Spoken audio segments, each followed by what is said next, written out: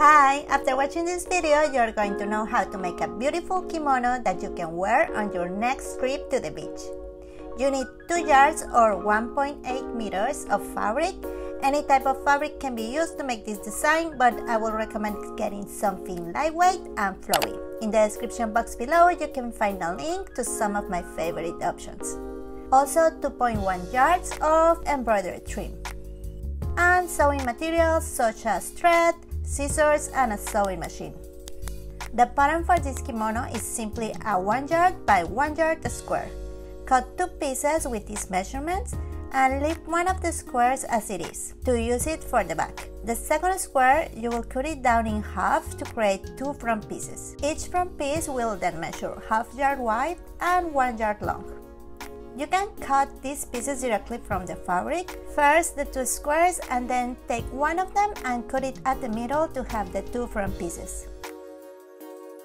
Also cut 2 strips of 1.5 inches wide and 12 inches long. This is to create a cord that will be used to fasten the front of the kimono. The first step to make this beach kimono is to hem each side of the 3 main pieces.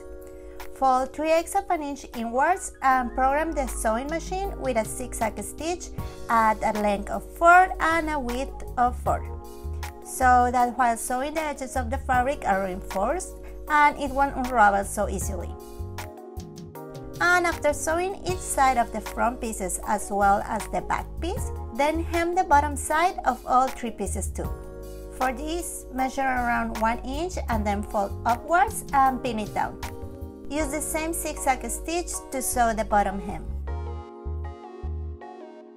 Now that the hem is done, take the back piece and find the center on the top edge that doesn't have any stitches. The easiest way to do this is by folding it in half and making a small cut to mark down the center.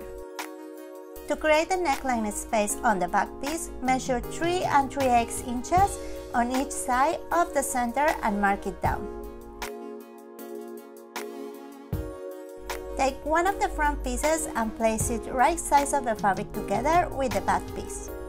Start by placing the sides together and then join the other edge of the front piece on the mark we just made to indicate the beginning of the neckline on the back piece.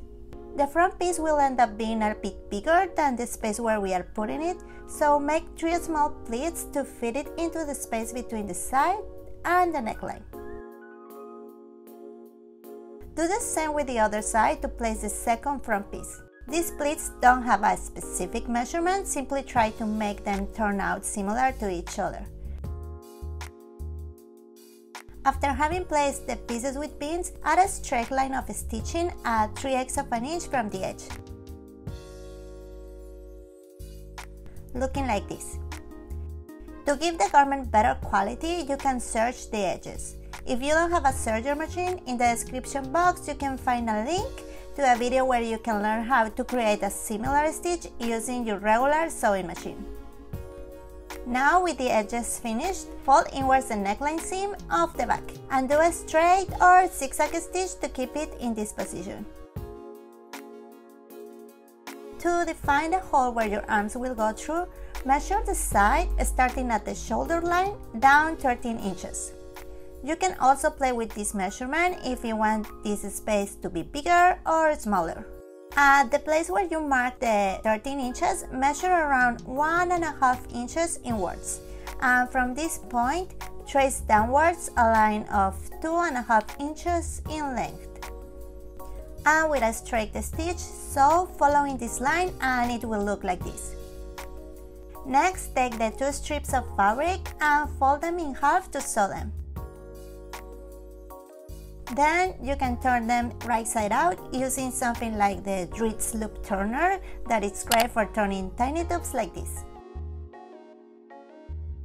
At the front, find a place where you will put the strips to tie up your kimono. For mine, I measure around 14 inches down from the shoulder line. You can modify this measurement to be higher or lower, whatever feels more comfortable to you. After placing the strips with pins, sew 2 lines of straight stitching on each one to attach them. Cut the excess of a strip that's left inside. For the final touch, place the embroidered trim all along the edge of the neckline opening. To do this, first fasten it with pins and then sew it with a zigzag stitch. Remember that anything you can imagine, you can create. And why not match your new kimono with a new bikini? Click on this video to learn how to make the bikini bottoms that I wore with this kimono. In your hands lies the power to turn the invisible into visible. If this video was helpful, please share it or give it a thumbs up. I will see you in the next one. Bye bye!